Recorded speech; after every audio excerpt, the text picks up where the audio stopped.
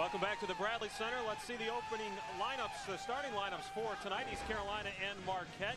We talked about Derek Wiley, Errol being a tremendous rebounder, the conference player of the week a week ago. Two freshmen in the backcourt for East Carolina. Marquette starting five, Terry Sanders, Steve Novak, Scott Merritt, Travis Diener, and the freshman, Damian Mason. The coaches, Bill Heron, in his fifth year now at East Carolina, and Tom Crean, the back-to-back Conference USA Coach of the Year in his fifth season at Marquette. George, we're ready to go.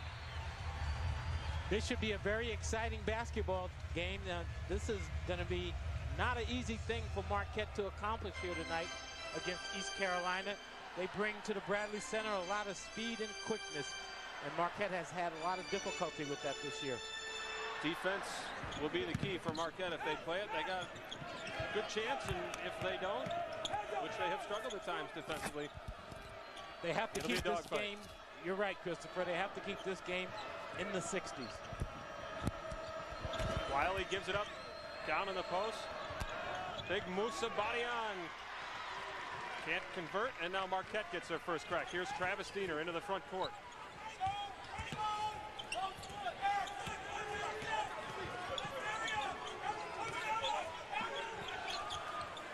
Novak popping for Mason, too high, and East Carolina has it. This is freshman Mike Cook. Wiley, the lefty, delivers. It's a three-pointer, and that, of course, has been an Achilles heel defensively for Marquette this season, and the Pirates with a 3-0 lead. Foul as Diener comes to the push.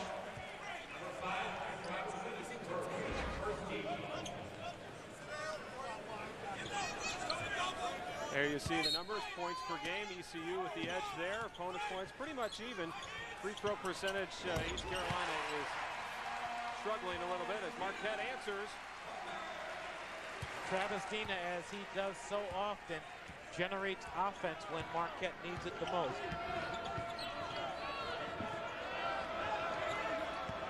All right, this is Wiley. We talked about Badian. The freshman Cook working against Diener, and he hits the turnaround jumper, and ECU out to a quick 5-2 lead. Novak, Diener. Diener reloads, plenty on the shot clock, 25 seconds. Marquette has had problems once they get under 10 seconds getting off a high percentage shot. Kick out to the senior Sanders, back to Diener. Travis Diener has 5 points, and this game is tied. The conference's leading scorer off to a quick start tonight. With that trademark three ball that we talked about at the top. This has been a pretty good series, George. East Carolina just in the league now for 3 years, but they've split the last 2 games. And fans remember last year Marquette was ranked 9th in the country when they went to East Carolina and lost. So they've split 4 games over the last 2 years. Novak's baby hook is not old enough. Long lob ahead. Couldn't control it as they tried to tip it back out. And let's take a look at those numbers again. Had a little trouble getting them to you earlier. There you see it. Points per game, opponents' points per game. Not a whole lot of difference between these two teams. Free throw percentage, though, East Carolina not very good. And Marquette coming in ranked 2nd in the conference at 74%. So that will bear out if this is a close game down the stretch. Free throws could be an item. We also saw rebounding there. East Carolina's a terrific rebounding team. And there they grab it off the Travis Diener miss. That's Wiley. The lefty working on the freshman, and he hits it. Wiley, as we talked about, very tough customer. Damian Mason has been tough himself since being inserted into the lineup. Scott Merritt, 2 blocks by Badian, who ranks 3rd in the conference in that department, averaging 3.5 per game. Badian padding his statistics, block statistics early in the contest. There's what we talked about, series tied 2-2. Now, the last meeting, Marquette exacted just a bit of a revenge for that upset loss at East Carolina when they thumped them by 32 points. Well, Conference USA to a team has gotten better over the last couple of years. Not a lot of separation between the teams. Steve Novak again in the post, can't get it. Terry Sanders kicked once, and Steve Novak just slammed it right into the side of the iron. Marquette beating the offensive boards, having several opportunities at it, couldn't cash. That is a jump ball, and the possession arrow favors Marquette, so they will get a fresh crack at it and a fresh 35. Set out of bounds play. Tom Green does a very good job of good set out of bounds plays. Zola. Whoa. Moussa Badian took a hard tumble out of bounds after a hard foul by Terry Sanders. Badian playing center field that time. Most teams, if they have a difficult time getting in, will throw it all the way back. Badian, 6'10", good jumping ability, playing center field, caught up to that thing. Was hacked in the act, gets himself to the line for 2. And right after he left your picture there, he went crashing into the drums of the Marquette Pep game. And maybe affected his rhythm there on the free throw.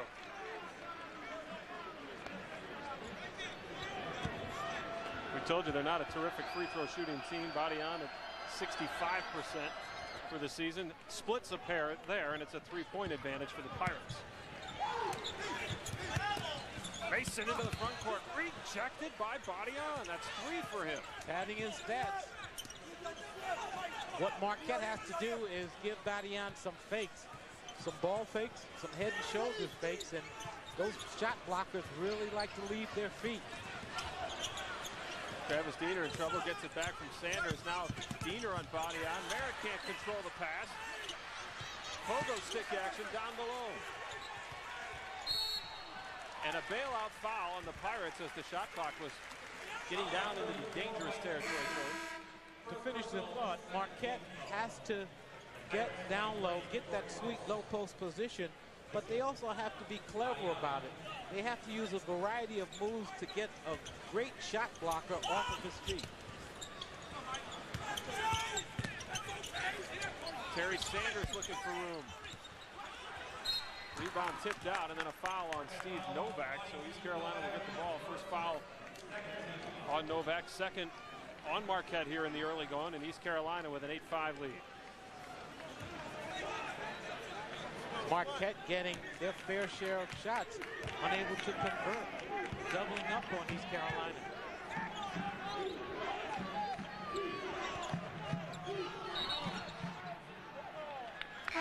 The freshman Mike Cook was standing on the sideline there, so that's a careless turnover by East Carolina, but they're off to a hot start here. 8-5 lead over the homestanding Golden Eagles. Conference USA basketball. We'll be back right after this.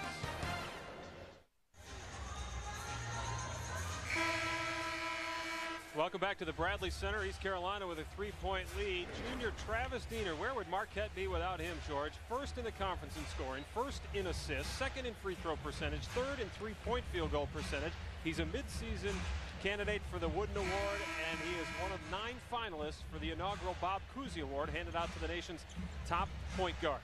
Well, as we talked about, he is Marquette's go-to guy. He has an uncanny ability to get to the hoop, to score baskets from everywhere on the floor, particularly in clutch situations. He was clutch to start the game. He hit his first 2 shots. Since that time, however, Marquette has missed their last 10 field goals. They're 2 of 12 from the field, and they trail 8-5. And it's not for lack of trying, Chris, because Marquette certainly has gotten their share of loose change and stick-back opportunities, but Mr. Badian has had something to say about that. And they need to be a little more clever offensively. And after all, offense and defense is basically just a game of cat and mouse, move, counter move. So Marquette has to figure out how to work their way around Badian and get some high percentage shots off. Well, we're told right now that the discussion going on at the scorer's table is the officials want to see the first 3-point shot credited to Marquette. That, of course, was Travis Diener. He hit a 2 to start the game, then hit a 3 to tie the game. That was at 5-5, and I don't know if East Carolina challenged the call or not, but they are looking back at that play. That's what they want to see. Well, with the 4 minutes into the game, that's highly irregular, I must say. But obviously, East Carolina pretty much thought that that was a 2 and really wanted the referees to check further. There you see Coach Herring. I can't remember a challenge on a shot this far away from the actual action. Yeah, that was several minutes ago, game clock-wise. Right now we're at just under 16 minutes left in the half. And maybe we've got it here, and we'll see what, if there is a dilemma, let's see what it looks like. They got to be looking for where the feet actually are as far as Travis is concerned. This angle will not show it to us. Yeah, his right foot looked closer to the line than his left foot, but I'm not sure you can see it. If we look from another angle, perhaps we can catch a clue. There we go. That was, I'm not sure why we had a delay for something that was so obvious. The 3 stands, Marquette trails by 3.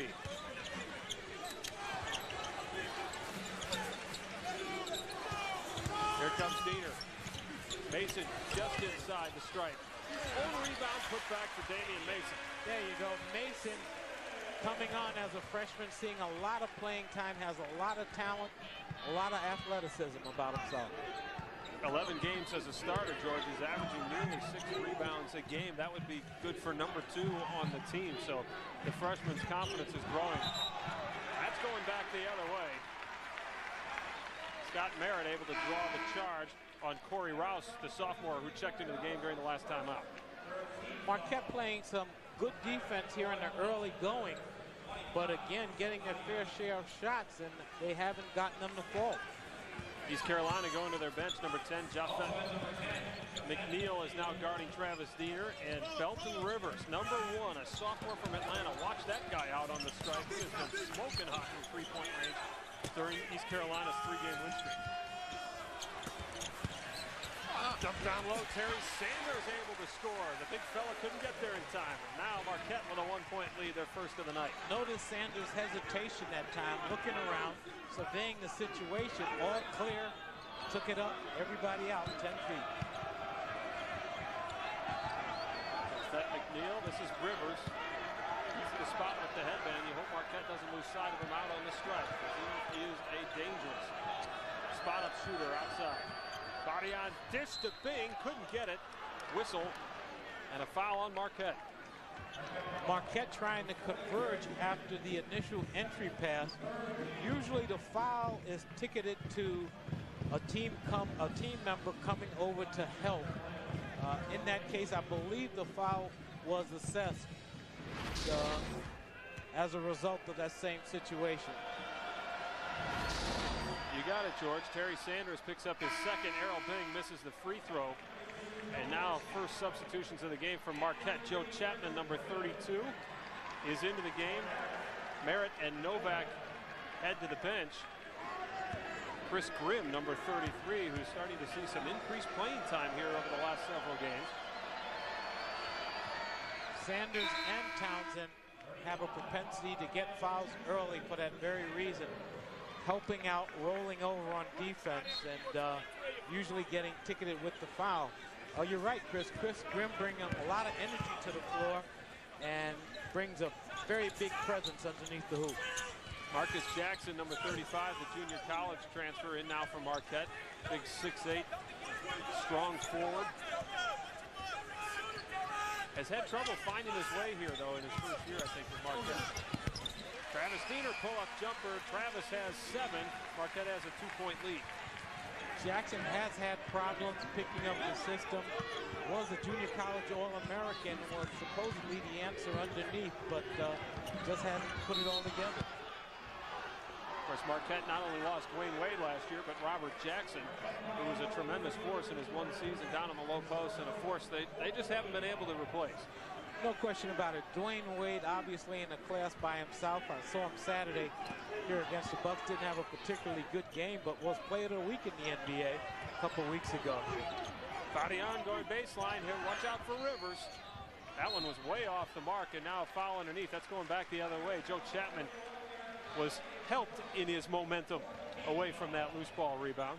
First foul on Derek Wiley. Rivers has hit 45% of his three-point shots in the last 5 games, but that one was well off the mark. back to your point about Jackson, he is sorely missed here. Good pick. Good, solid, hard pick. Hard and clean. He nearly bent that player in half, Marcus Jackson, with that pick. But still, Marquette has yet to get a clean look at the basket.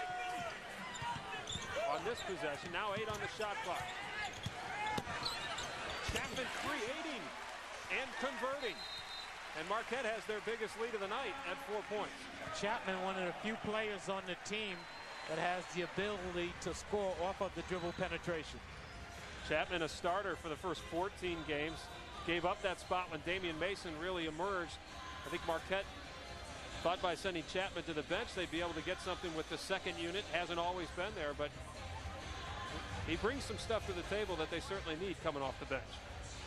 Yes, he does, and Chapman has the ability to play some good defense, but he's had an up and down last month or so.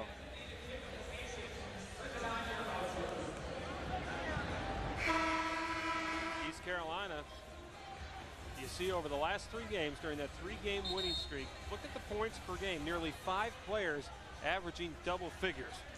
And that's why they're winning. And that's a tough thing when you also have one of the league's leading shot blockers in that lineup, averaging right around 10 points per. It's the first time since they joined Conference USA in their 3 seasons that they've strung together 3 consecutive league wins. Also during that time they're out rebounding teams by 7, so that adds up to wins. Now the teams that they have beaten are not the upper echelon teams, but only Cincinnati and East Carolina right now are riding 3-game winning streak. Stolen by Diener. Turnover number 4, Karen Bradley into the game. Bradley, a high arcer over body on. Rebound to Marquette. Marquette doing a good job, again I repeat, of crashing the boards, getting second chance opportunities, but they have not been able to convert. They've come away dry several times, and they've certainly gotten their fair share of shots. It's the #1 rebounding team, East Carolina. Diener, another 3. 10 points for Travis Diener. Must have read the script. Well, when you're hot, you got to shoot your shot. He's usually pretty hot. He's been smoking the last 6 games, George. He's almost 50% from 3-point range. Marcus Jackson read the lob, but couldn't get it away from Corey Rouse. Good play for East Carolina. Back to within 5. Aaron Bradley, Travis Diener, Marcus Jackson, Chris Grimm, and Joe Chapman on the floor for the Golden Eagles. Diener working against Rivers. Took a shot in the face, no call. Worked out okay. Karen Bradley with the triple. Bradley is capable of making the 3-ball under pressure as well, and is a very solid defensive player. Very muscular up top and can guard bigger guards. Here comes Wiley slashing to the basket, high off the glass. Rebound, here's Rivers trying another 3. Well off the mark again, but another chance for East Carolina, George. East Carolina starting to bang the offensive boards, and again, defense is not complete until the ball is secured. Well, Marquette is hot from outside tonight. They've hit 3 of 4 3-pointers. Travis Diener has a couple, and Marquette has an 8-point lead.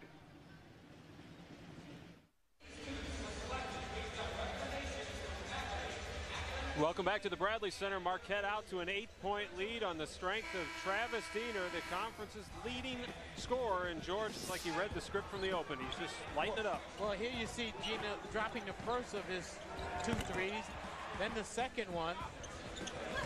And Diener can really mix it up. He'll get 2s, he can go to the basket. So he has a real complete offensive game, and he is very, very clever with the basketball and recognizes how to get his defensive man in a difficult situation. Travis has hit 4 of 5 field goals. The rest of the team 4 for 15. So getting shots tonight certainly has not been a problem for Marquette against the best rebounding team in the conference. As freshman Mike Cook pulls up and hits in the lane, back into the lineup. That has also been a problem of late, dribble penetration. Teams getting to the basket against MU, and dribble penetration causes a lot of problems for the defense.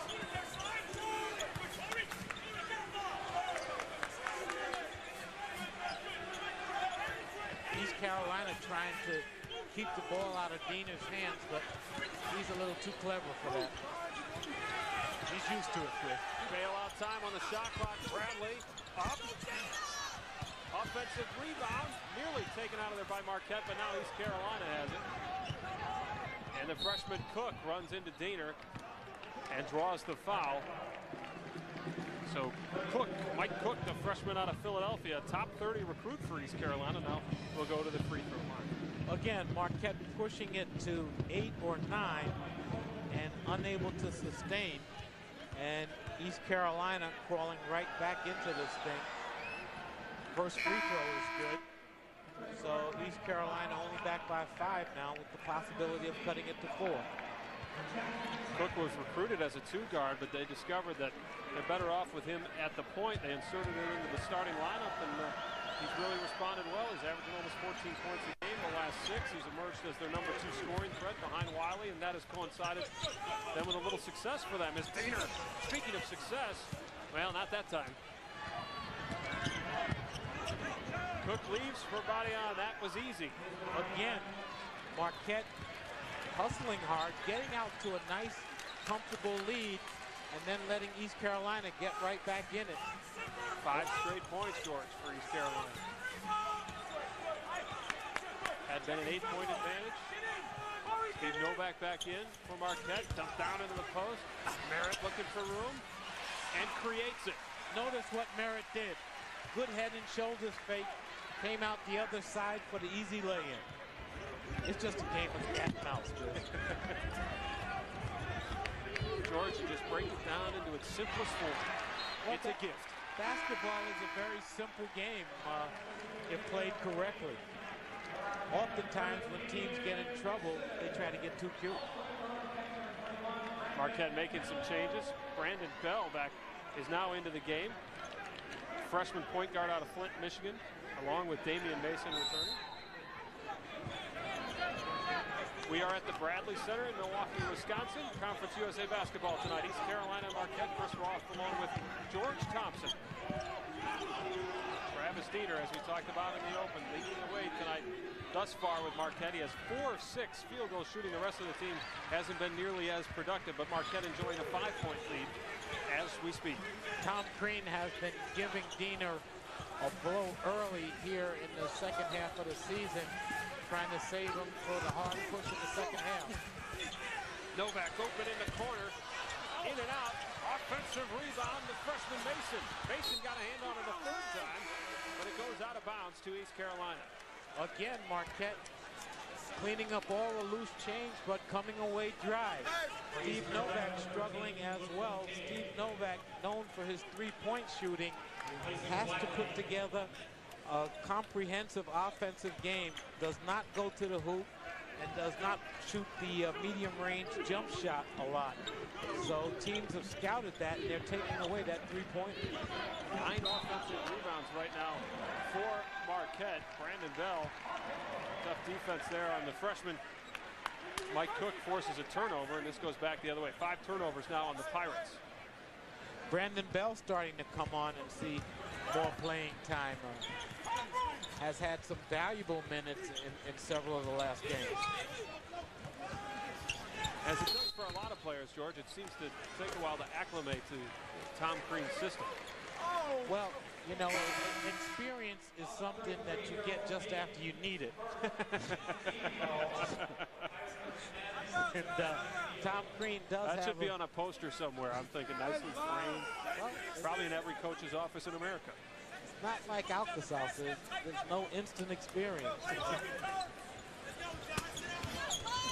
Brandon, the little brother of Charlie Bell, the former point guard at Michigan State, the Final Four teams, national championship teams.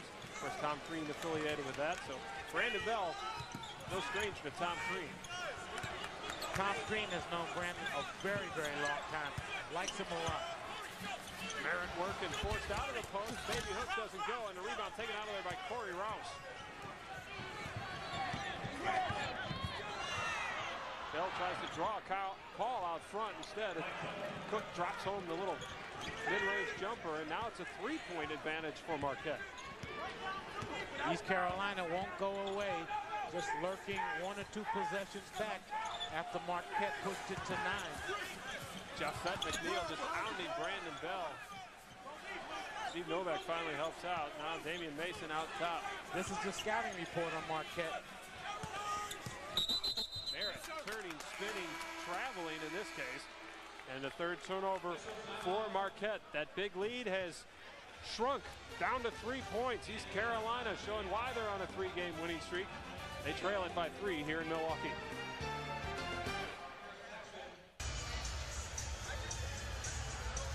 Marquette with a 3-point lead on East Carolina. It was 8, but that man right there, the freshman Mike Cook, has helped bring the Pirates back, Jordan.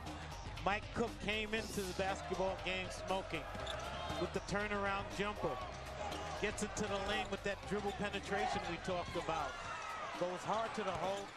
Has a variety of moves. Notice how he pulled up, avoiding the charge, and got off the 8-10 footer with some high accuracy. 7 points for the freshman, averages 10, number 2 in the conference in terms of freshman scoring. Showing some poise here. Now he and Jaffet McNeil in the backcourt. Errol Bing has been quiet. That one bounces over the backboard. The conference player of the week a week ago, Errol Bing, tremendous rebounder. Marquette with some three-quarter court pressure that time, falling back into the zone.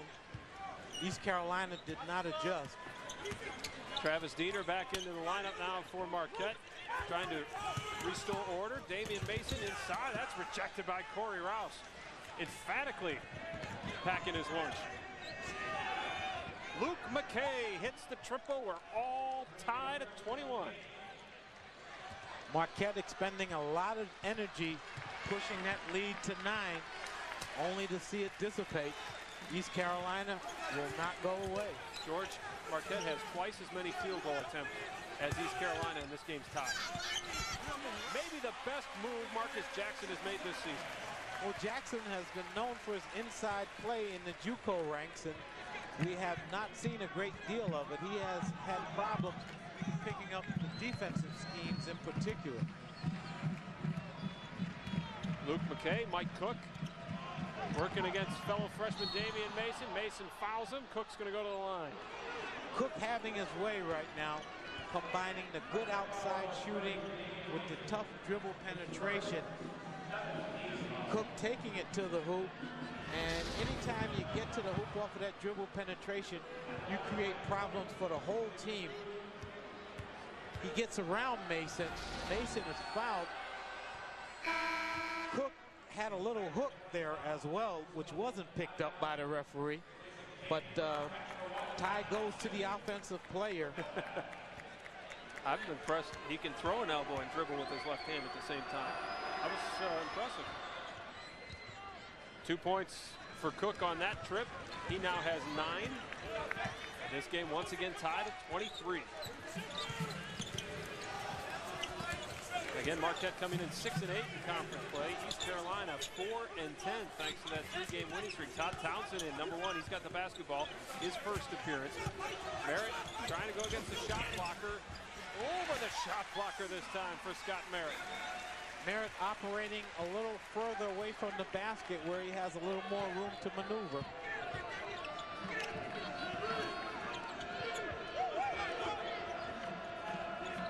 Has great skills with the basketball. Here's McKay running off a screen, drops down the long 2. His feet were on the line. 5 points now for Luke McKay. Diener getting caught behind that screen. When the defense goes south, it's usually the whole team, Chris, and we've seen that here in recent weeks. Marquette wins basketball games when they hold the opponent in the 60s. They are, in conference games alone, Marquette is dead last in points allowed and 3-point field goal percentage allowed. And for the first 10, 12 games of the season, they were holding teams to a shooting percentage in the 30s. Should say total field goal percentage allowed there. Right. Dead last. They're 11th in 3-point field goal percentage allowed. Scott Merritt getting very active, getting himself to the line for two. He must continue to fight for position. Good low post position, good medium range position. Derek Wiley back into the game. Team captain, leads the team points per game, third on the team in rebounds, and averaging 20 points plus in this 3-game winning streak. But had 2 buckets early on here, kind of quiet since that time. Merritt goes 1 for 2, giving Marquette a 1-point lead. Marquette has had the case of 1-for-2s here in the last couple of weeks, Chris. They have not been able to convert the 2 free throws. Body on, party on. Beyond's partying on, I like it. And that has been another problem. Marquette not sealing off, and the opposition has been able to get stick-back opportunities and cash in. MU must do a better job of sealing off. Defense is not completed again, I say, until the ball is captured. That's on the rim, that won't count. Touched by Errol Bing, so wave it off. East Carolina, though, has their first lead. That was a close call. In the game. Merritt right up there with Bing, so Marquette being the beneficiary of that one. East Carolina's first lead since they led it 8-7. This is becoming a high-scoring first half, George, and as you just mentioned, that does not favor Marquette. Jackson offensive rebound, fouled on the putback, so Marcus Jackson active tonight. And we'll go to the free throw line. Jackson having a very positive effect on the game tonight as he has come into the game, crashing the boards, coming up with that extended rebound, going back hard to the hole, getting himself to the line for 2. George, here we are in game 26, and for a big fella, that was just his 18th free throw attempt of the season. Well, he has not had that much playing time. Started out with some injuries and never did get on track. There we go with that 1-for-2s again. There you go. Splits them, ties the game at 27. Japhett McNeil, Luke McKay, Errol Bing, Moussa Badian, Derek Wiley camping out down there just outside of your picture in the lower left. There he is, running the baseline. Loses control of it on the way up, but Moussa Badian, Johnny on the spot, picks it up for East Carolina. Townsend losing the handle on it. Marquette falling back into the zone. East Carolina did not adjust. They back it out and will go into their zone offense now. 15 on the shot clock as it pops into your screen.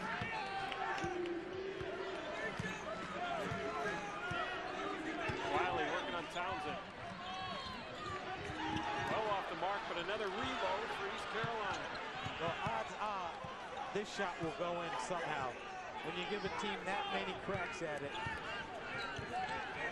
bad things happen.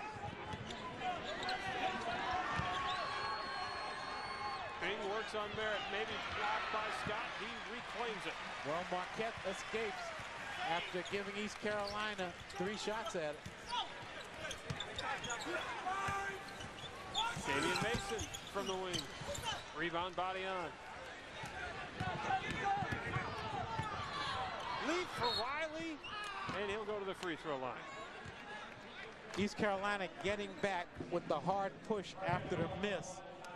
Going straight to the hoop. Townsend only one back to defend. So once the shot is missed, Marquette must put their heads down, beat cheeks, and get back down the floor defensively. Wiley is 69% free throw shooter. Now has his 6th point of the game, giving East Carolina 1-point lead. Steve Novak back in, Chris Grimm back in, Joe Chapman in. Jackson, Damian Mason, and MU Townsend to the bench. Excuse me, Jordan. No, sorry, Chris. MU needing a much bigger performance defensively. Travis Dieter can't get it to go, and Badian has a rebound, and then Joe Chapman ties it up, but the possession arrow favors East Carolina. So when we come back to the Bradley Center, the Pirates will have a chance to extend on their 1-point lead. Conference USA action continues right after this.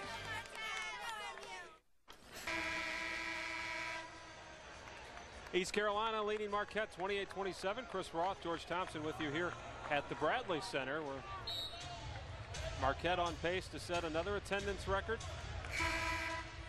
They were terrific at home over the last 2 seasons, but some chinks in the armor this year at home. They've lost a couple of home games. You take a look at the field goal percentage. Marquette's still getting 12 more shots than East Carolina, and yet they trail by 1.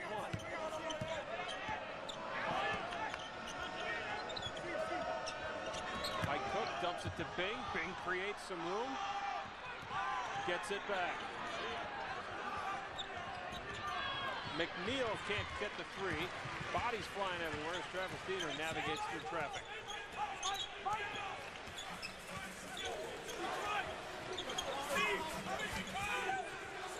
Grim, not used to being holding the basketball that long, George. Well, notice how they're playing Steve Novak.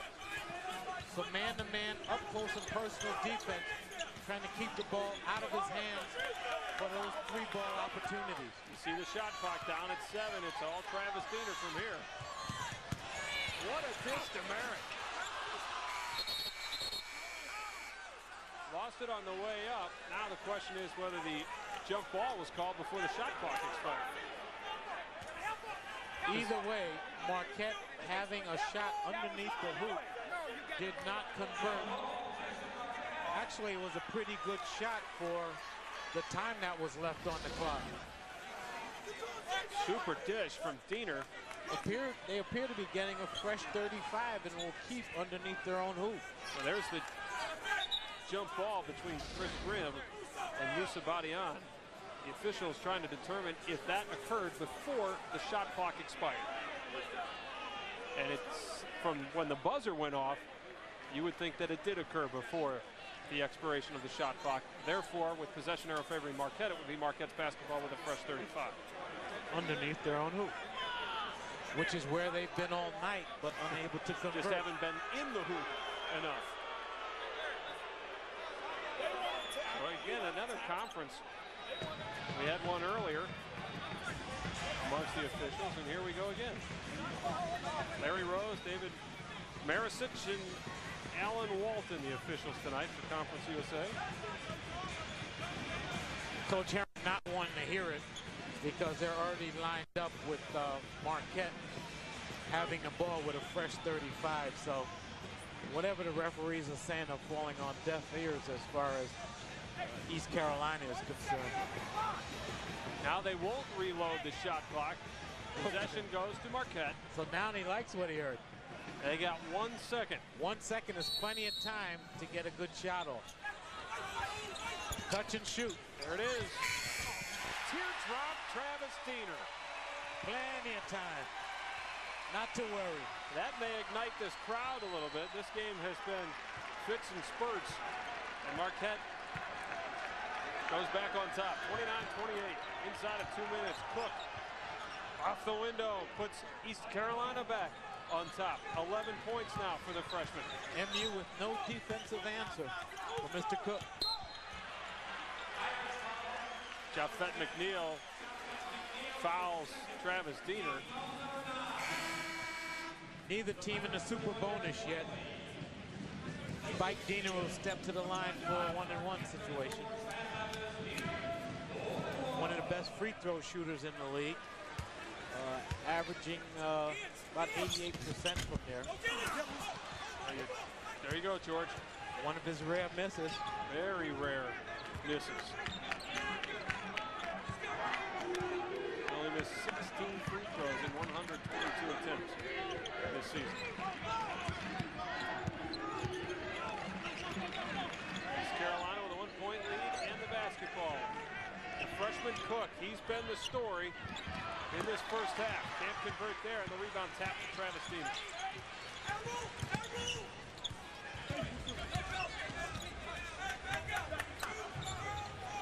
MU's going to have to gut this game out. This is a very tough team for Marquette. A lot of athleticism, a lot of guys about the same size who can run and jump and get up and down the floor.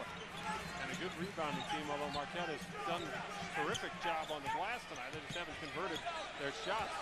Just 36%. Here we go, another shot clock. Wind down, Chapman.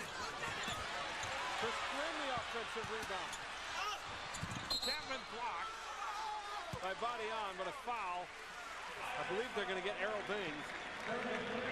Well, Bing bails Chapman out because, again, as the shot clock winds down and Marquette gets under 10, they do not generally come up with a good high percentage shot. Travis Diener just bailed them out a minute ago with 1 second left, and Chapman got bailed out by fouling, taking a very difficult shot with the shot clock winding down to 0.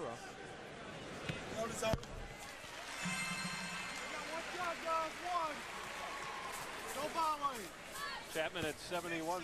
He hits the first one. We'll see if he can stop the 50% streak that Marquette has been riding from the foul line. Or as George calls it, the 1 for twosies. 2 for twosies, George. Excellent. And a Marquette 1-point lead with 33.3 to go. Todd Townsend checks in for defense, replacing Steve Novak. Marquette would like to put up a defensive stand here, going into the locker room with at least the 1-point lead, especially after pushing the lead to 9 in the middle of the first half. Marquette backs down into the zone. East Carolina and Mike Cook waiting to get started. Here we go. 10 seconds.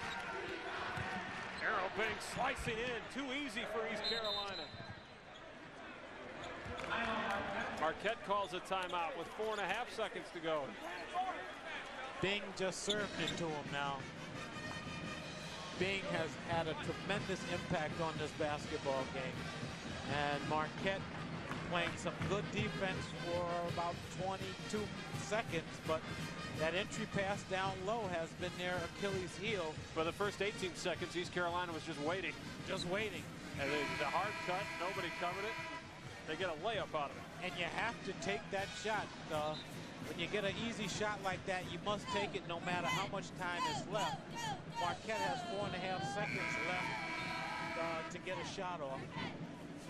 East Carolina may push up, making it difficult for Marquette to get across the timeline and trying to use up that 4.5 seconds.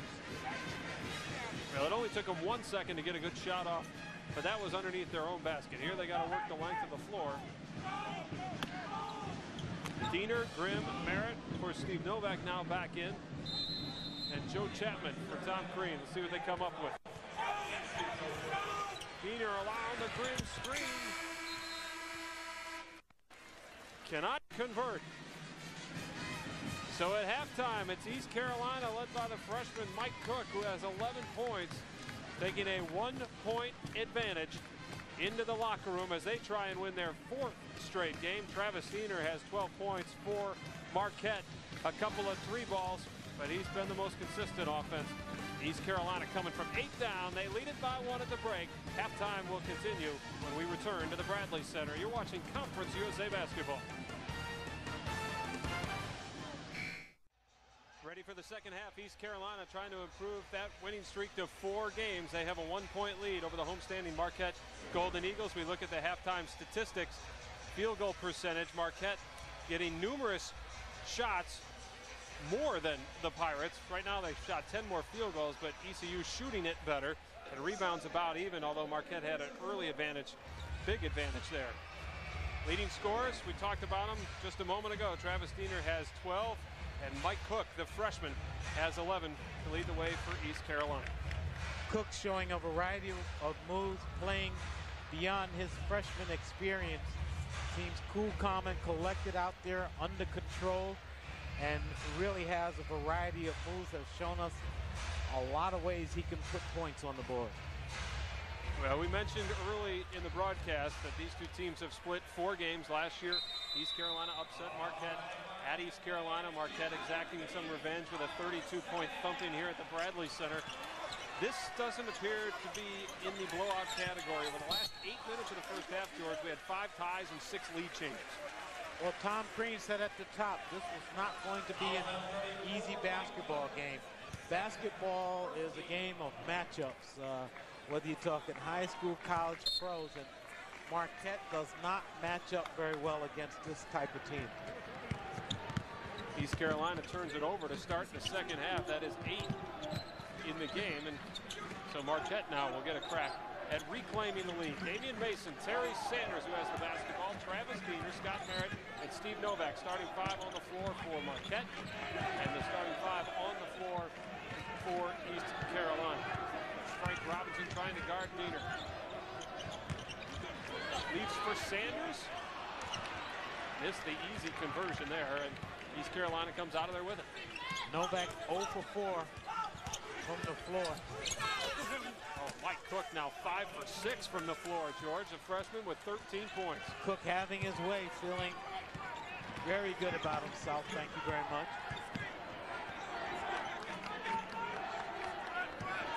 Robinson, Mike Cook, moves the body onto the shot blocker in there. Loose ball on the floor. Floor burns and a timeout for Travis Diener, who is frustrated at the way things are going for his Golden Eagles. Well, one of the reasons he's frustrated is East Carolina has come out and pretty much started back where they left off. They're doing a nice job of getting good high percentage shots. Errant pass there, and Marquette lucky to come up with the basketball. Travis Diener going down to the wood. Yeah, it's a full timeout, so they talk it over, we'll talk it over. East Carolina with a 3-point lead here at the Bradley Center in Milwaukee. We'll be back right after this. Chris Roth, George Thompson back with you here at the Bradley Center. East Carolina with a 3-point lead. Marquette will inbound. One of the stats that screams at you, Chris, Marquette crushing East Carolina on the offensive boards 11-5, and with a positive assist to turnover ratio, and neither has translated into points. Steve Novak hits a 3. Novak finally getting off to Snyder. Again, Travis Diener, the trigger man. They need that guy to get going. That's his first field goal of the night. Wiley creative with the left hand, but can't get it to fall. And Marquette coming back, tied at 34. He's for Novak, now Mason. He'll take a 3. It's contagious.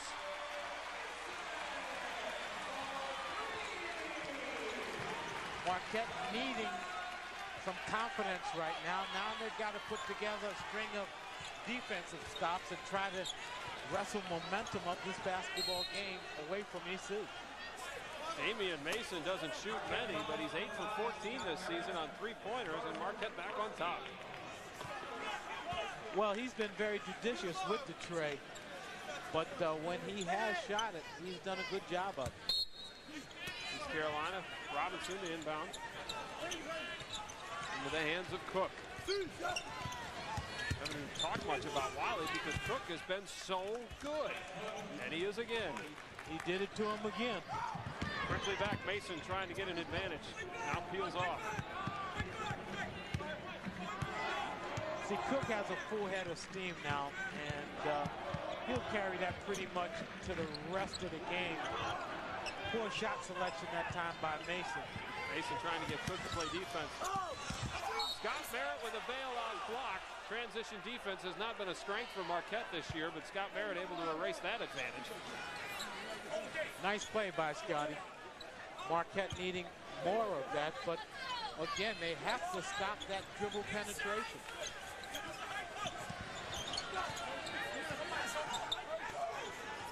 Marquette playing his own. Wiley whips it into body on. Finds some room against Sanders, but left it short. Sanders clears the rebound. Nice job. Sanders holding his ground, not going for the foul.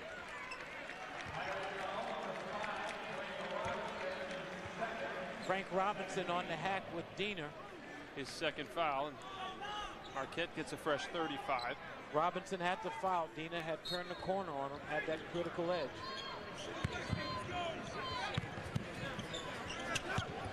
Travis thought about loading it up. Instead, Sanders hard to the basket. Bing clears it away. And again, Marquette missing some no-footers. Look at Mike Cook work. Cook kind of schooling Travis Diener, as Diener usually does to other opponents. Cook needs to see another face defensively. Frank Robinson picks up his third foul. Take a look. Mike Cook changing directions. Freshman from Philadelphia, top 30 recruit. This guy will be a force in the conference. Well, if he's playing like this as a freshman, he may not last. That ball tipped away from Travis Diener, now 23 on the shot clock. Merritt goes to the post. Carving out some room is Scott Merritt. Marquette seesaws back on top. Merritt pulling the Humphrey Bogart that time would not be denied. We have to see more of that. They've got to feed the post. Offense works best from inside out. East Carolina inside. Moussa Badian, the native of France. Well, talking about carving out some room. Well, that was an offensive foul. Missed call by the referees, plain and simple. Pirates back in front by a point. That's the way it's been. Oh, Novak, long range. Diener takes it back home. No fear. Diener, among the land of the Giants, will take it to the hoop. Diener has a principle down that a lot of players don't understand, Christopher, is that he can throw it higher than they can jump. Diener now with 14 points. Leads the conference at just over 18 a game. Wiley. Rebound Merritt.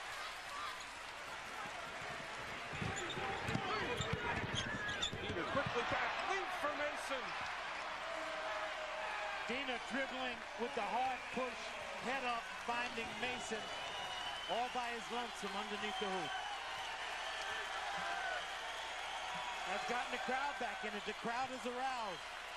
Fan appreciation night, and they certainly appreciate Travis Diener. Kelton Rivers. We talked about his sharp shooting off the bench at 45% his last 6 games. That's his first bucket of the night, and we're tied again at 43. That quieted that crowd a little bit. Let's see if Novak can light him up. Novak starting to heat up. He's got 2 threes here in the second half after getting a collar in the first half. And this is Novak's major contribution to this team. To make a contribution and be effective, he has to be on from the perimeter. Number 1 all-time at Marquette in three-point shooting percentage. Wiley. This is another one close range. That's what Errol Bing does best.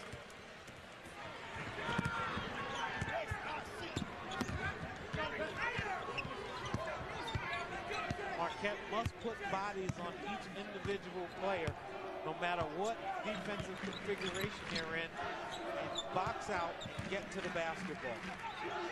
If they don't get it, if one player doesn't get it, they have to box their man out to help another team gain, another player on their side gain possession.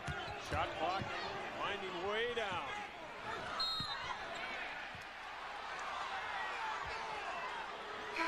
Sanders on the miss. I think they called Damian Mason on the foul, even though the crowd certainly saw it differently.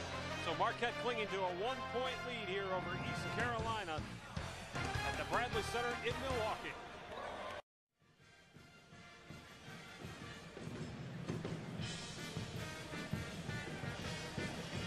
Marquette with a 1-point lead. They've changed the foul call. They initially signaled the last foul before the break was against Marquette. We told you the crowd didn't like it, but they saw it correctly. Officials got it worked out. It's actually against East Carolina. Diener going to the hoop, no fear. That was nice. Spotting Mason underneath, kicking to Novak, but a triple. Diener in the middle of all that stuff. As he usually is. 14 points, 5 assists right now. A lot of confusion.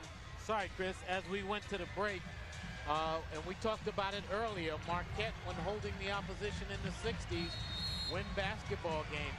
When they don't, they lose. That's a remarkable discrepancy. 20-point difference between wins and losses. That tells the whole story, though. Well, that whole difficulty as we went to break as far as who was going to get possession of the basketball was made possible by another missed no-footer. Bradley with the three. How about Kayron Bradley tonight? 2 of 3 three-pointers. Kayron Bradley was 6. As I said, he can drill the three, and he does play some pretty good defense. Tom Crean showing Mr. Cook another defensive face. Wiley having a tough night tonight. Terry Sanders, as he usually does, digs it out of there. Kayron Bradley hit some big threes for this team last year in the tournament. Yes, he did. And was a real threat off the bench. But Tom Crean has seen enough. And, can't get enough of that, though, if you're Tom Crean. Got to have it. Meanwhile, Kayron Bradley trying to put the clamps on Cook. He's very muscular up top. He's short of stature, but he plays a little bigger than he really is. Those are two pretty stout kids right there. Mike Cook pretty well put together for a freshman. Somebody's got to shut him down if you're Marquette. He's got 17 points. Chris Grimm, oh, the flush by Badian off the loose ball. Again, Marquette had an opportunity to shut him down. Did not come up with the first shot. Bradley and Grimm checked in together. Grimm actually deflected that first shot away down low, but Badian able to pick up the loose ball and flush it home. 5-point lead for Marquette. Belton Rivers not giving Steve Novak much room. Right there, he could step in and shoot it. Well, again, as I said to you earlier, he has not developed that mid-range game.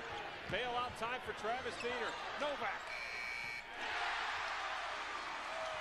But he has that three-pointer down pat, I'm thinking. That's what happens. Travis scrambles the court. They forgot to watch him.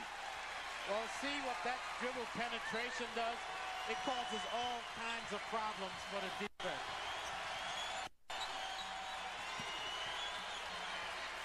Diener and Novak with a real strong connection offensively.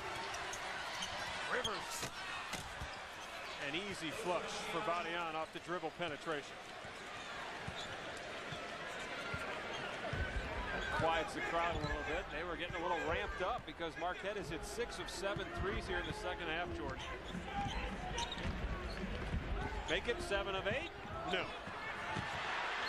But Grimm fighting for another chance, and he'll earn it off the jump ball because the possession arrow favors Marquette. They lead it by 6. Travis Diener from 3. How about Steve Novak from Travis Diener for 3?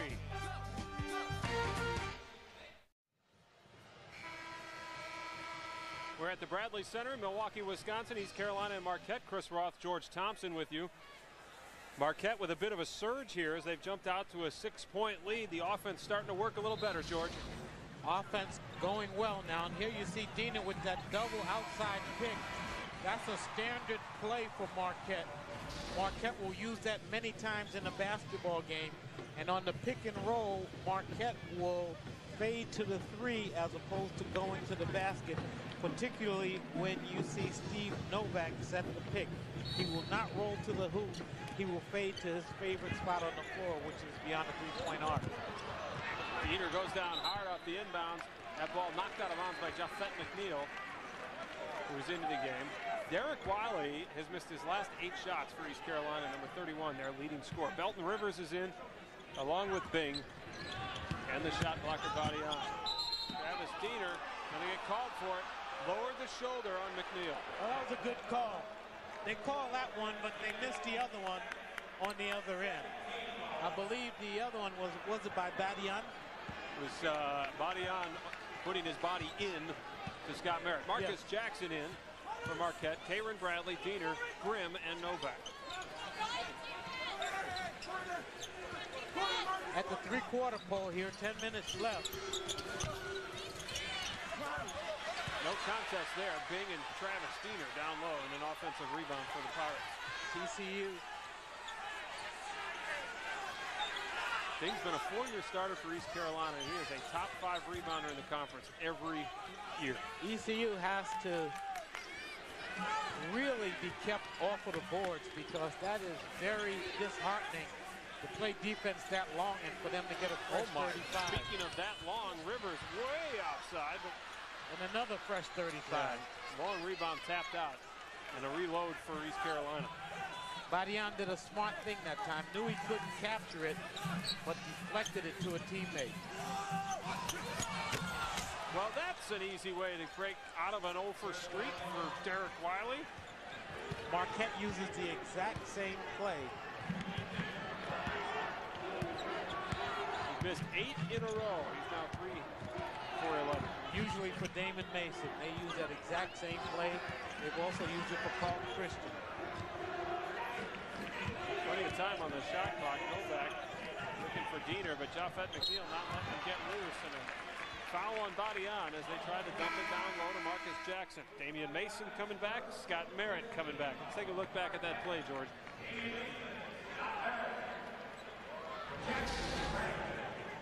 Well, nice lead pass over the top, and Wilson getting off to Snyder that way. Pretty high percentage shot. Yeah. Both teams shooting good percentages here in the second half. Mason on the baseline against Rivers.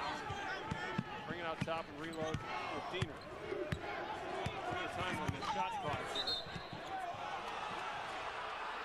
A little over-aggressive on the pick by Chris Grimm. He'll get called for it. It goes back the other way.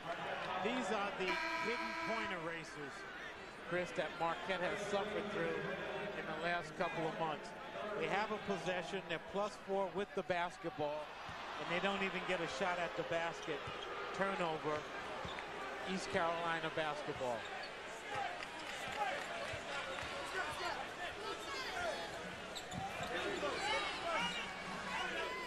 So now East Carolina with a shot to move a little closer. Bing double team. Good Chapman now into the game. Wiley left open from the wing, and the flush gave him a little confidence. He hits a triple. He's got 11, and it's a 1-point game for Marquette. After that surge, Marquette has just 2 points in the last 4 minutes. Well, fasten your seatbelts, buckle up, because this is going to be a roller coaster. Oh, big time spin by Scott Merritt. Smooth move Merritt, using one of those nice fluid moves that we've become accustomed to seeing. Again, he has to have more touches down low. Figure out how to make that scoreboard blink. Errol Bing, a rare 3-pointer, but hits it. And now we're tied at 57. Just what you'd expect from Bill Herron's team. 8 of their 14 conference games this year, George, have been decided by 6 points or less. So this is nothing new for them. And when you have a team like this on the road, playing this close and giving Marquette all they can handle, their confidence grows as the game wears on. Bing tries to get a flop. Merritt tried to give it up. But turns it over instead. And here comes Mike Cook, who's back into the game. He's got 3 fouls. Keep that in mind. Make it 4. Classic case that time of Merritt being too unselfish that time. Should have shot the basketball. Didn't. Consequently, a turnover. And now Mike Cook has 4 fouls.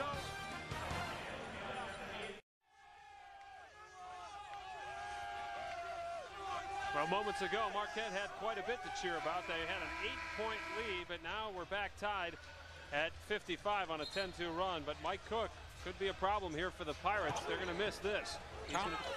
Compliments of Mike Cook, showing a variety of offensive moves, strong to the hoop, changing directions. Mike Cook sitting on the bench now, getting a piece of pine with 4 fouls. Ordinarily, that would be an item. But this East Carolina team has so many players that can come in with very little drop-off. Diener working on Rivers, draws the foul, and Travis Diener will go to the free throw line. They have 7 players within a point or point and a half of scoring in double figures each game. So they've got a lot of offensive weapons, and most probably someone will pick up the slack. Just when you get Cook out of the game, Wiley's starting to heat up off that alley-oop flush on the set play and then hit a triple. Well, that got him going, and coaches will design a play like that to get their leading scorer off the snide. And the conference's leading scorer has got his number, 19 points now for Travis Diener. Averages just under 19 a game. And Marquette back up in front by 2. Biggest lead tonight has been 8 points, and both times Marquette has owned lead. Once in the first half, once here in the second half. Luke McKay, number 13, back into the game for East Carolina. Well, it's one thing to push that lead up. Another 3-ball again. East Carolina with a lot of offensive weapons. Finish the thought. It's another thing to push that lead up. It's one thing, and it's another thing to protect it. Merritt to the hoop. They're behind right now. Ripped out of there by Wiley. Got him on the way up. Chapman deflects it on the other side. Marquette steals it back. Mason. Merritt got the offensive rebound in heavy traffic. Moussa Badian, I think, got a piece of Mason's, and then he definitely got a piece of Scott Merritt. Great hustle play, no question about it. Merritt in the middle of a whole lot of traffic coming down with that basketball. Good hustle play. Gets himself to the line for a 1-on-1 situation. ECU with 18 fouls. Marquette with only 3. They have 3 to waste before they get into the bonus situation. Merritt at 71%. Now has double digits in points tonight. He has 10. He's got 6 rebounds. McKay out. Jafet McNeil back in.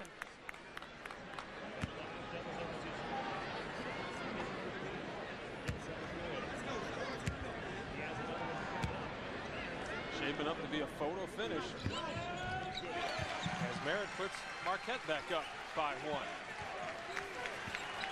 and forth they go. Crowd trying to urge on a little defense here for the homestanding Golden Eagles. They'll close out the regular season. Badian inside, fouled by Merritt. Marquette will close out the regular season. They will take on Louisville here on Saturday. Louisville ranked 25th right now. They were beating up St. Louis earlier tonight. As we take another look at the fouls. Over the top, Badian goes up. Both Diener and Merritt reach in to prevent Badian from getting that shot up to the hoop. It still got pretty close, Chris. He had a good chance at a 3-point play the old-fashioned way. Badian shooting 65% from there. 1 out of 2, but look at that. It's way too easy for Errol Bing. Off a missed free throw. It's a 2-point advantage. Those are the types of plays when you look back at a game, when they mount up, they add up to defeat. Merritt blocked by Badian. He got a piece of it.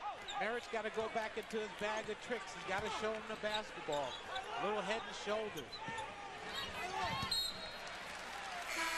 And a turnover by East Carolina will give it back to Marquette. They trail by 2. A shot blocker of Badian's caliber will get his timing down on a good offensive player like Scott Merritt. And until Merritt starts to change up and show him some different things, Badian will have a lot of success.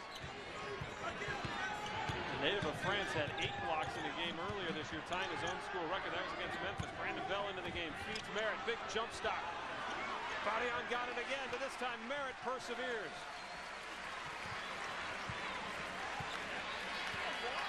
We're tied at 63. Get used to it. Timeout called by East Carolina. We'll keep it here. Marquette's going to have to give ECU a little dose of roughhouse basketball because ECU is feeling very good about themselves with 4:37 left, and the score is all tied up.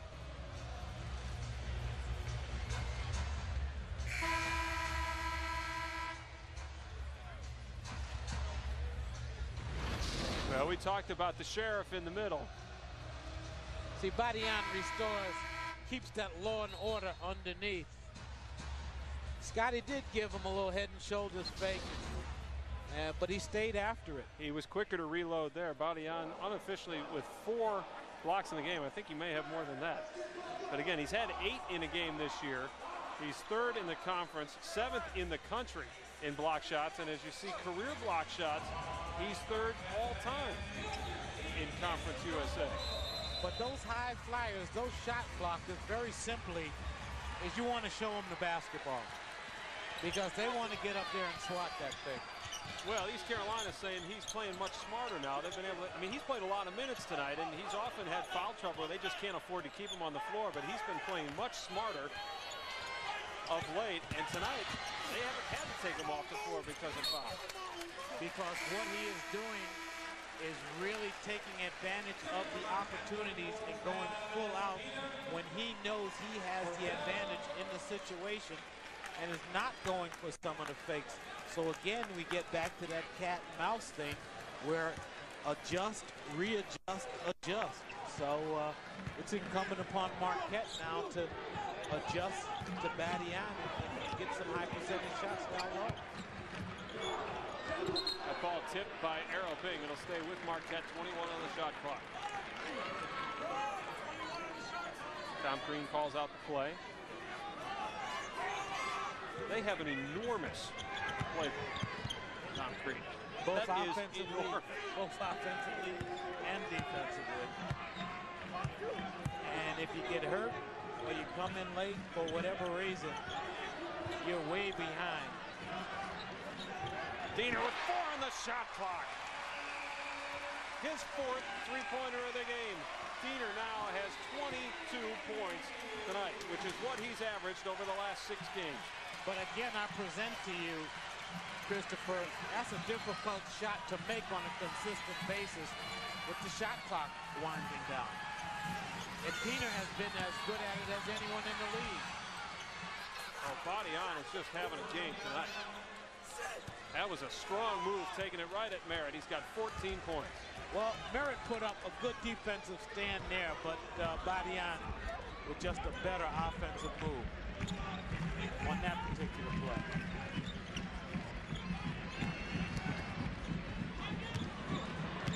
Merritt trying to answer back. Up and under. Grimm had his hands on it, kept it alive. Now Merritt. Hit the fresh shot clock. And they'll put it in the hands of Diener. Good hustle play by Chris Grimm, giving Marquette a fresh 35. Mason to the basket. And there's a foul finally drawn on Badian. He pinned that ball in the glass, but got him with the body. So that's his 3rd foul, and Mason will go to the free throw line. Well, as an offensive player, and you have the ability to go hard to the hoop, you have to stick that ball right on the nose of a good shot blocker. You have to put it right in his face and challenge him at certain times in the basketball game, and Mason did that and came away successfully.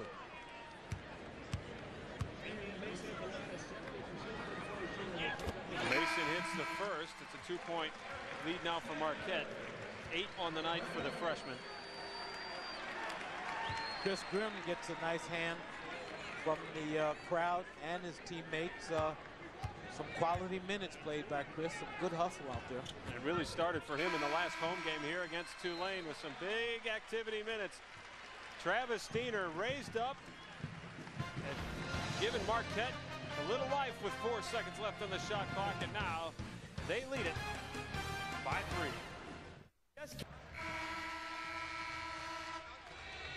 2 minutes, 34 seconds left here. East Carolina trailing by 3. You take a look at the game resets. Each team with a full timeout. Each team with 2 30 timeouts. Marquette almost into the double bonus now. One more foul for East Carolina, and Marquette will be shooting 2 free throws, and Marquette has a few yet to give. ECU with 65 points, so Marquette with a chance. With 2:28, this game will be won by the team that plays toughest in the trenches. Oh, and a foul on Travis Diener. Body on, got to the offensive rebound. We told you about East Carolina and their penchant for close games in Conference USA. And games decided by 5 points or less.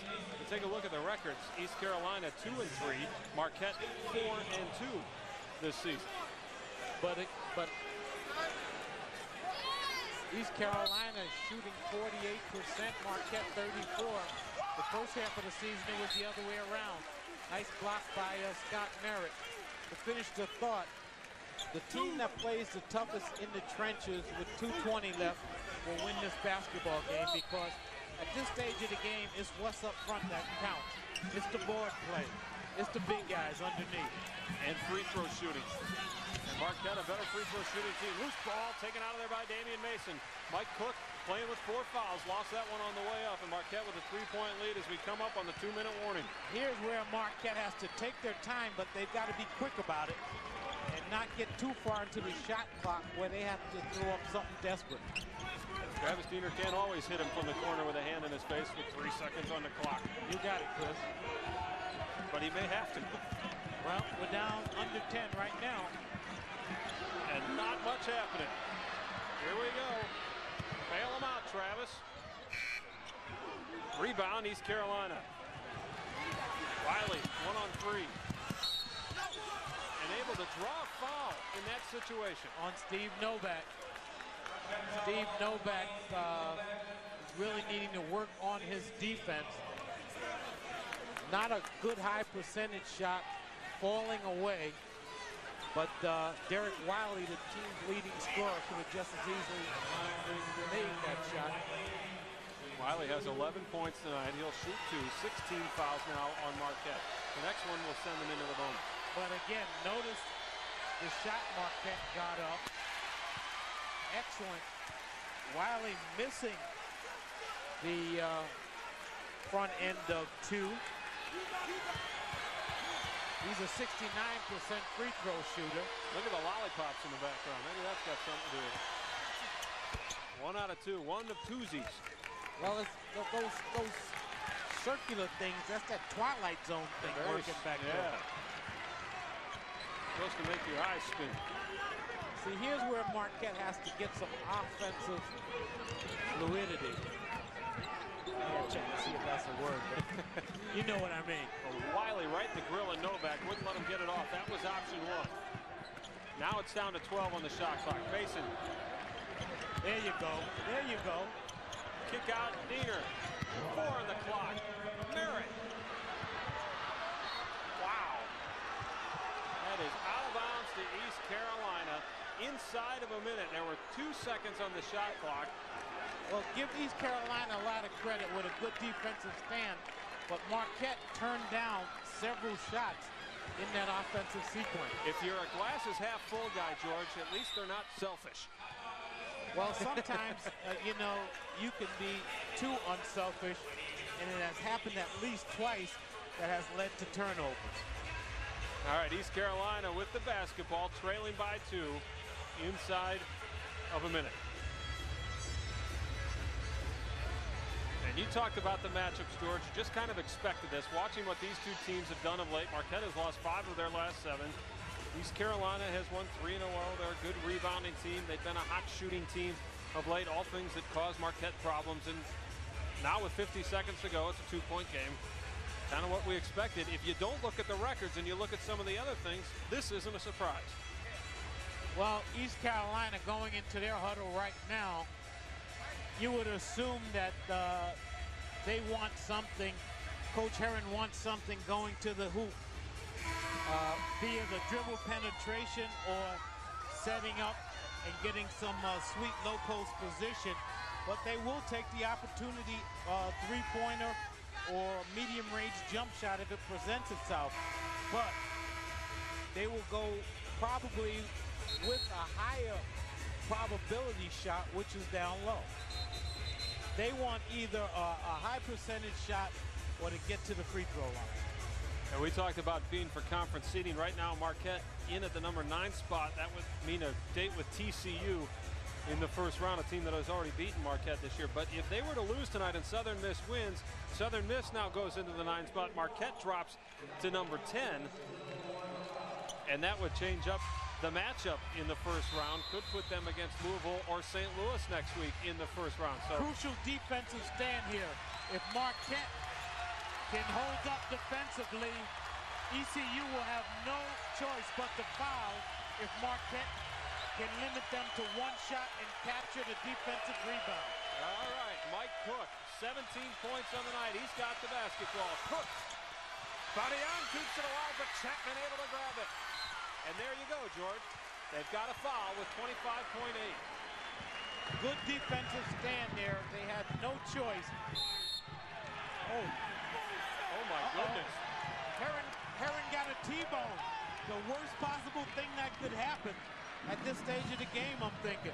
I don't know if Herron got it or Mike Cook got it. I think Cook got it. He got called for his 5th foul, which he was done. Oh, Cook wanted the foul on the other end. Either way, this is the worst possible time for a technical foul for ECU. Boy, a guy that didn't show any signs of being a freshman may have just made a freshman-like error in judgment. Well, it was the biggest mistake of all. Diener will shoot the technicals 2. And then the double bonus 2, because that was team foul number 10. And then the ball out of bounds.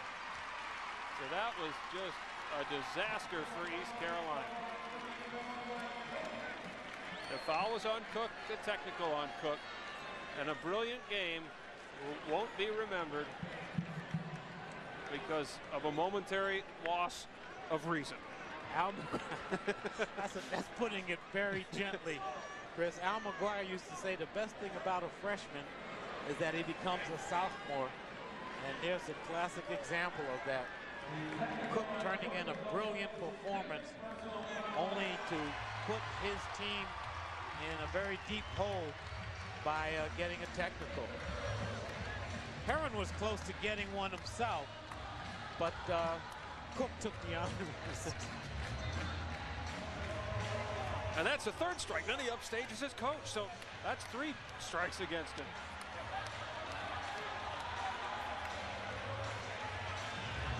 So Marquette, because what they were looking at is Travis Diener going down, double bonus, with 25.8 seconds to go. Even if he makes 2, now it's a 4-point game, but you've got the ball back, and you've still got time to work some machinations. But now it's a 4-point deficit with Diener at the line, 4-2, and Marquette basketball, and that pretty much makes it a wash. Right, they were in a position to elongate the game. Sure. Be it a foul and try to trade 2 for 1 or 3 for 2. But if Diener makes one of these, it makes it a 3-possession game. And then Marquette will have the ball, in which case ECU will have to foul again. Now they're still sorting something out here with the officials. Now it's Tom Crean talking it over.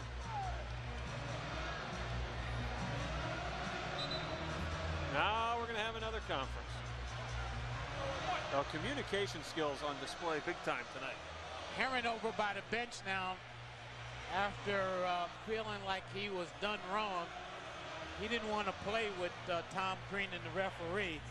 Referee had to beckon him over several times. Marquette, meanwhile, in the super bonus.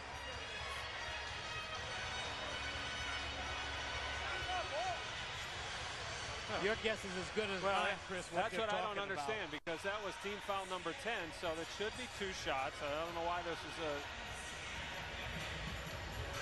problem. But that's what we're being told there. A low 5 there from Tom Crean and the official. Herron's still not happy. I bet the high 5 didn't help him out much either. No. Yeah, that was a little... Little competitive touch there by Tom Crean. All right, so here comes, there's Mike Cook. And again, he played tremendous tonight. But he lost his head at the most inopportune time for his team. And now Travis Diener, they'll try and ice him. If he makes this, it's a 2-possession game. However, remember, Marquette will have possession of the basketball because of the technical foul. Right, and that pretty much sews up the basketball game. That sequence of free throws that were just made pretty much sewed up the basketball game.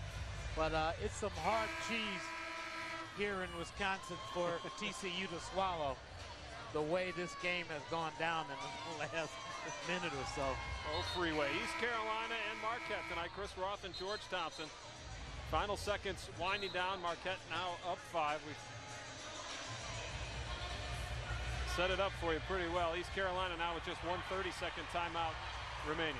Oh, freeway ingesting a lot of carbohydrates. Oh, he's working them off now. All right, so Diener shooting for point number 26 tonight. 7 assists, shooting 50% from the floor. There it is.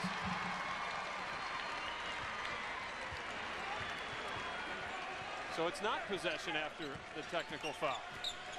We were told incorrectly. East Carolina needs a couple of threes. Wiley fouled on the way to the rack with 20.6. Well, that's the last thing you want to do in this situation with 20.6 is let the opposition go to the basket and score some points with the clock stopped. So again, that was a defensive a mental error on Marquette's part. All right, so Wiley to the free throw line. He's got, well, he still has 12 points. That didn't help the cause. Well, as it turns out, they'll pick up 1 point maybe, but they'll still have to foul. They're going to try and stretch this game out as long as possible, Chris. Oh, yeah. Steve Novak comes back in. They had Chapman in for defense, but now Novak is in, because if they foul somebody, you'd like them to foul Steve Novak if you're Marquette.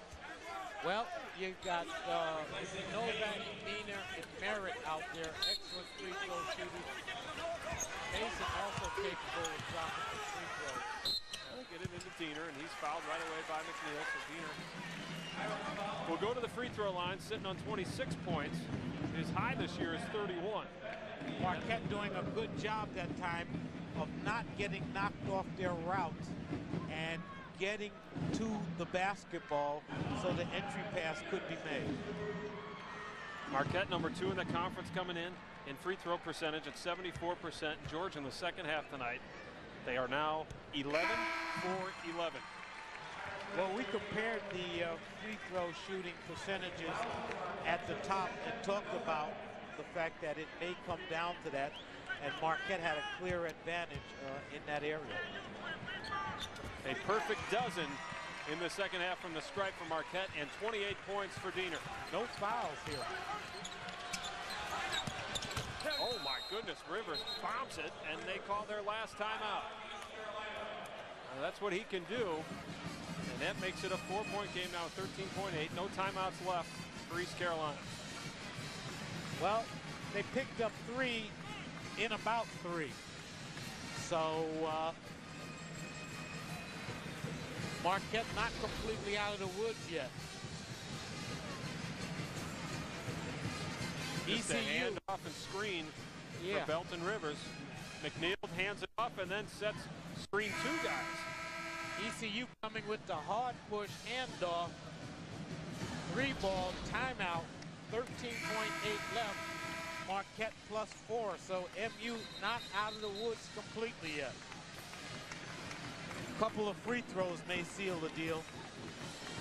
But again, Marquette has to get the ball in and hope for the foul, and if which is pretty much a certainty, and get it into the right people as far as free throw shooting is concerned.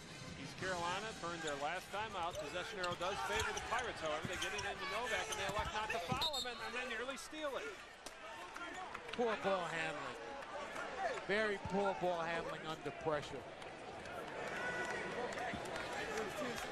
That almost was disastrous. And after they ran that inbounds, Tom Crean wants to talk it over. When the double team came, Novak tried to get rid of it immediately. He had 5 seconds to try and pick out a free man. And the worst thing you can do is really hurry that pass out of your hand just to get rid of it like it's a hot potato in that scenario. Well, and Marquette has 3 timeouts left. He could have held the ball for 4 seconds, burned some clock, called the timeout. Exactly. So there are a lot of options there, but that was not option A. No, that wasn't even option Z. But Marquette's getting another chance to get it inbounds, and what you have is a bunch of good free throw shooters out there, all 5 players capable of knocking them down. Now this time they quickly foul Diener, although they weren't trying to. All right, so Travis Diener now coming back down to the other end, and the way this is going, he may have a shot at his season high, George. Well, the referees were on automatic. They were kind of coaching a little bit that time, figuring that that was the presumption of guilt. Yes, ECU was going to foul.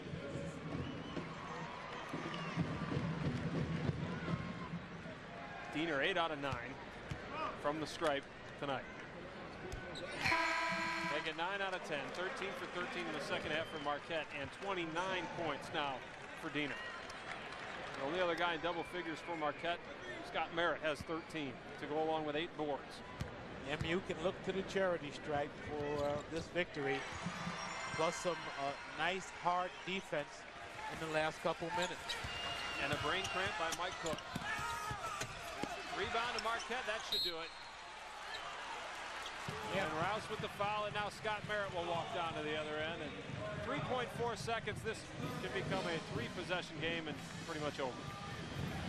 Oh, I'll just go out on a limb and say it'll be over if he hits a free.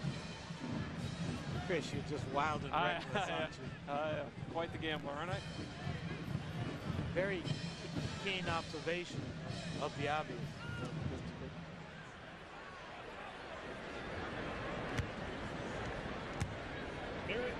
Scott Merritt trying to keep Marquette perfect from the line here in the second half, and it finally ends. Well, the damage is done now with 3.4 seconds left. There are no 6 or 7 point plays in the book, far as I know. First round tournament games start on Wednesday in Cincinnati. The Kelly Tires Conference USA tournament. Both these teams, East Carolina not in yet. Well, that pads the stats for Jafet McNeil with .2. Marquette wins at 77-73. A dogfight tonight with the Pirates, who were trying to win their 4th in a row. But Marquette goes to 7-8. One last firework tonight. From just about 3 quarters, Marquette gutting out a very, very crucial victory this evening. So Marquette goes to 7-8, George, in conference, 16-10 overall. East Carolina drops to 4-11. They are still not in to next week's tournament. They need a win and a Houston loss. Travis Diener with the big night. He had 30. Scott Merritt had 14. Mike Cook leading the way for East Carolina with 17. Badian had 14. But more importantly, Marquette headed into a tournament with a measure of momentum, gunning out a big victory here at the Bradley Center. Thanks for watching. Good night, everybody.